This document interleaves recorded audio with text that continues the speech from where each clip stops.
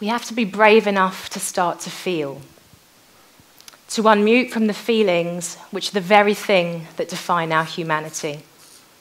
Because when we do, we'll realize the fullness of our potential and the depth of our connection to each other, and we will radically change the world. When I was about 8 years old, I had a PE teacher called Miss Golemberska. Polish Miss Golemberska was about 6'2" in height and built like a female bodybuilder. She ran our PE sessions as though we were training for the army and was quite terrifying. Now, at 12, 13, many of us girls were adjusting to the onset of our periods, and they're signalling in many ways of the end of childhood and the onset of womanhood. And many of us had stomach cramps, terrible ones. But Miss Golemberska demanded that we all climb, sprint, or hockey our way through our PE sessions regardless. Now, what strikes me as significant about that is that it's likely that Miss Golemberska wasn't born a physical education tyrant. She was a product of her environment, conditioned to be resilient, trained to survive. And I believe it was these very survival traits that she trusted were crucial for us as girls growing up in a world which, let's face it, is far from always a playground. Was there merit to her approach? Absolutely. Is there much to be said for practicing resilience? Certainly. But the problem with my PE teacher's approach is that in forcing us to drive our still formative bodies, irrespective of their needs, she skipped over something. Something which has been skipped over well beyond the confines of the school gym for eons. She skipped over feelings. Now, I get that can sound fluffy. I'm the product of 2 working-class parents with a fierce work ethic. My mum hand-washed clothes over a bath with 3 kids under 5. And as the daughter of a Windrush father who arrived in this country with a phone number and 1 suit, only to discover the mother country far less welcoming than radio broadcasts to Commonwealth countries might have suggested, I guess there's a part of me that still cringes a little as I stand here and share the message which for me feels the most important one that I could.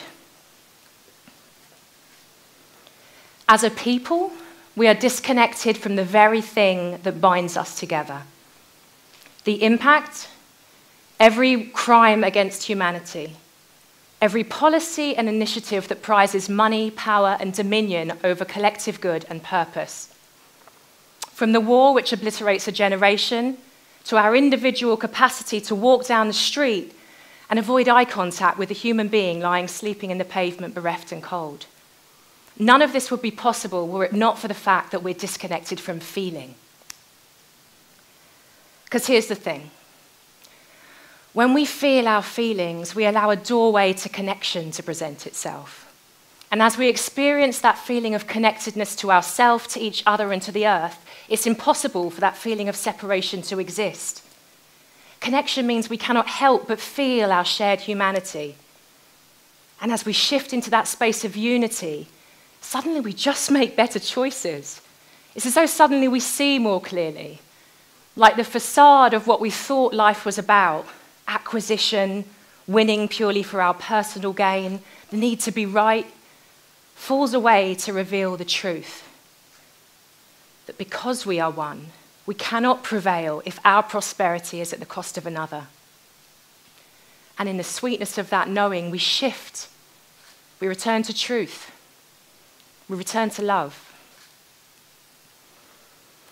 Often we think we get this stuff intellectually, this philosophy that we're all one and we're not separate. But it's a very different thing when this mental understanding becomes something embodied, something we feel in the deepest layers of our being as though it's woven into our cellular memory, because it is. For me, that knowing occurred at a time in my life when I really didn't want to feel my feelings. My father, my person, was dying. Diagnosed with terminal cancer and just half a year to live. For the first half of that period, I ensconced myself in doing. I swapped the addiction to achieving professionally, which had come to define the woman I presented to the outside world, for full-on crisis management. I took on his schedule of radiotherapy appointments and x-rays like the most proficient PA. I explored alternative therapies and naturopaths and wrote written tributes in newspapers and mixed his Guinness punch with those nutrient-boosting drinks like a good Jamaican daughter. And at the time, much of that doing felt entirely necessary. But it also acted as a very clever way for me to dissociate from feeling the grief of the departure of this person I loved so much, who'd been the anchor in my life. As the weeks went on, my father's physical form began to reveal the truth that we couldn't continue to run from. He was slipping away, his body wasting before our eyes, and no amount of Guinness punch was going to keep him, at least in physical form, with us. And then on one unannounced day, which coincided with doctors saying that no more could be done and Dad should be allowed to return home to allow for his inevitable passing, the tsunami of grief which I'd suppressed for fear it might wash me away came hurtling to my surface in the car park of Hammersmith Hospital. And in that moment, when I'd never felt my feelings quite so viscerally and never been so alive in the rawness of that feeling, everything changed. For in feeling those oh so difficult to feel feelings, I also unlocked other parts of myself that had until that moment been numbed. And that unlocking gave me access to an expanded experience of myself and of my life.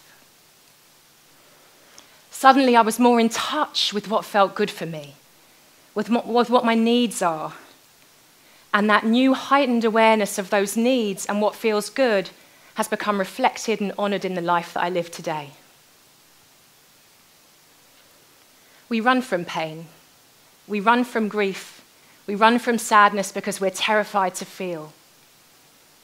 We paper over these feelings we've been taught are bad with all manner of distractions: food, alcohol, drugs, sex, work, some more socially acceptable than others, but all serving entirely the same purpose: to shield us from the feelings which are most uncomfortable to confront. The mere mention of feelings in a business context is enough to spark alarm bells. Feelings are seen as unpredictable, chaotic, messy, liable to distract from the agenda and company objectives. And yes, messy feelings can be, and the need for boundaries is a given. But the problem with any doing that takes us away from being with the feelings that are present for us is that it doesn't just paper over the painful stuff. It also inhibits our capacity to experience joy, bliss, awe, and perhaps most important of all, deep connection.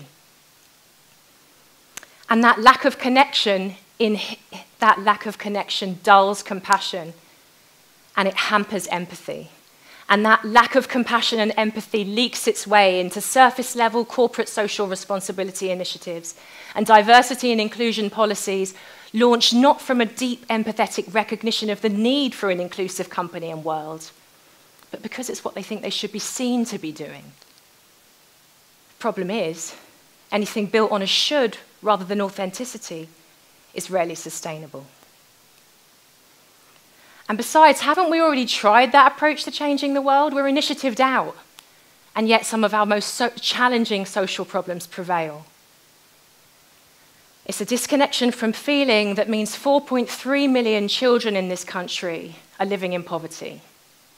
And it's a disconnection from feeling that means there are 280,000 people homeless in England and twice that number of uninhabited properties. And it's a disconnection from feeling that meant in June 2017, 72 people lost their lives at Grenfell Tower.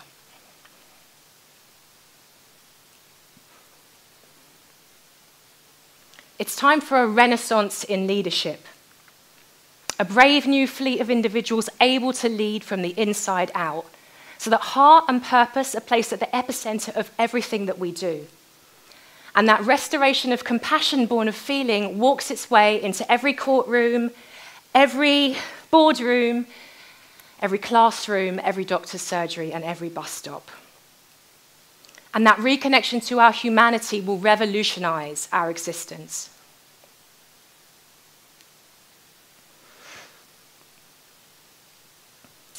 After that car park moment, I drove my father home for the last fortnight of his life. And as acceptance ushered in, with it came the most profound grace. A grace only ever possible when acceptance is exchanged for resistance. With it, an experience of connection like nothing I've ever known.